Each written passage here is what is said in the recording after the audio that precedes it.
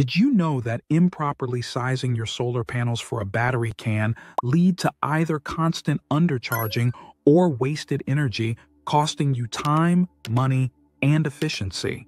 Imagine investing in a solar setup only to find your battery struggling to charge fully during the day, or even worse, failing to meet your energy needs at night.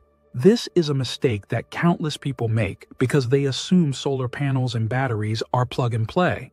The truth is, the number of solar panels you need to charge a battery isn't just about the size of the battery.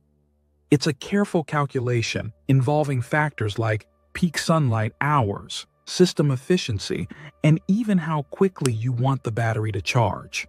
In this video, we're breaking it all down, step by step, to ensure you'll never make these common mistakes.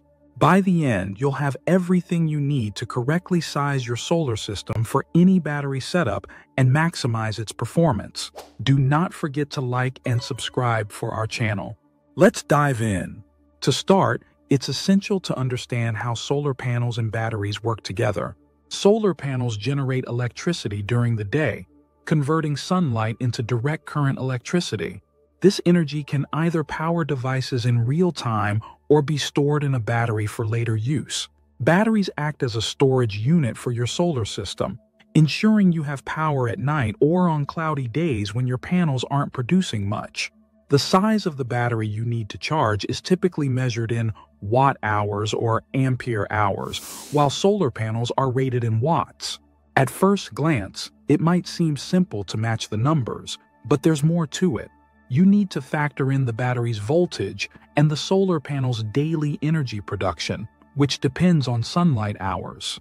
Then there's the efficiency of the entire system, including the losses that occur in wiring, the charge controller, and even the battery itself. These inefficiencies can mean the system operates at only 80% to 90% of its potential, which makes accurate calculations even more critical. There are several factors you need to consider when determining how many solar panels you'll need to charge a battery. The first is the battery's capacity. A larger battery holds more energy, which means you'll need more solar power to charge it. But that's just the tip of the iceberg. Your location and the number of peak sunlight hours you receive each day are equally important. For example, someone living in a sunny location like Arizona might have 6 hours of peak sunlight per day, while someone in a northern climate like Germany might only get 3 or 4 hours. This difference significantly affects how much energy your solar panels can produce daily. Then there's the efficiency of your panels and the system as a whole. Even the best setups lose some energy during the process of converting sunlight into electricity and storing it in the battery. Modern solar systems are efficient, but most still operate at about 80% to 90% of their theoretical maximum. And don't forget your charging timeline. If you need a battery to fully charge in a single day, you'll require more panels than if you're okay with it taking 2 or 3 days. Now let's break this down into actionable steps so you can calculate how many solar panels you need. The first step is determining the energy your battery can store. For this, you multiply the battery's voltage by its capacity in ampere hours. For instance, a 12-volt, 100 ampere hour battery has a storage capacity of 1,200 watt-hours. To make it clear, 12 times 100 equal 1,200 watt-hours. Next, you account for system inefficiencies by adding a safety margin. If your system operates at 80% efficiency, you'd multiply the battery's watt-hour capacity by 1.2.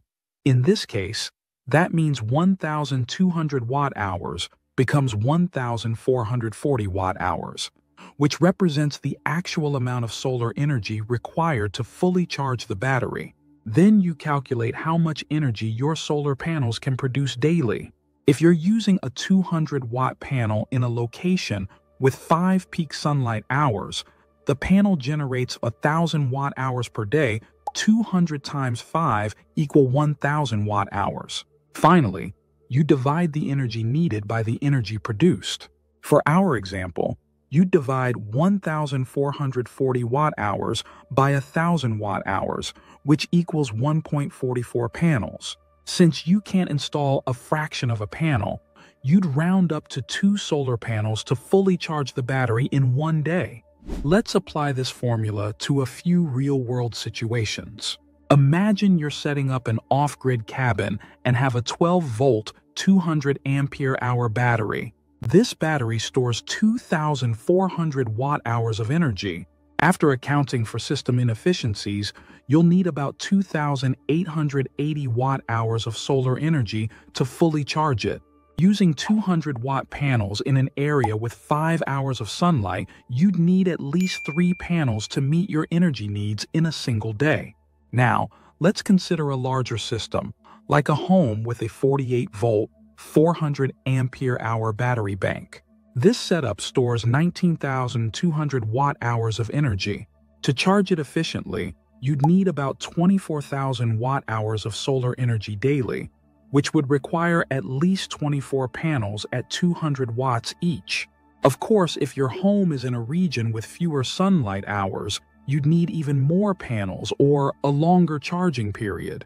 Optimizing your solar setup isn't just about buying more panels. It's about making the most of what you have. Start by investing in high-quality, high-efficiency panels that can generate more energy in less space. Place them in a location where they'll receive maximum sunlight, and make sure they're tilted at the correct angle for your latitude and the season. Additionally, consider using an MPPT charge controller, which can optimize the energy flow from your solar panels to your battery, improving system efficiency by up to 30%.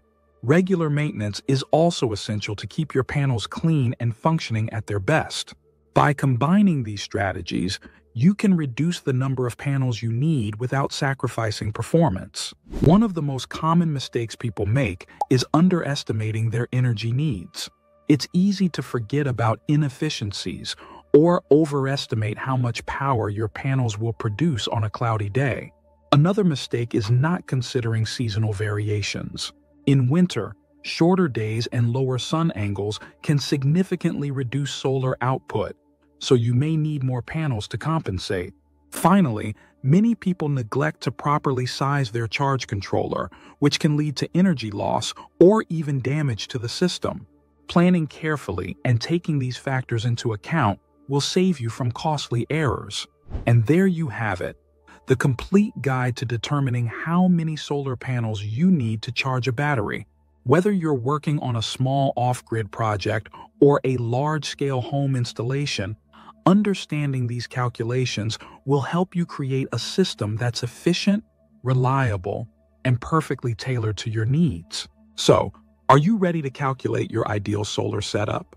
Share your questions or your solar experiences in the comments below. I'd love to hear from you.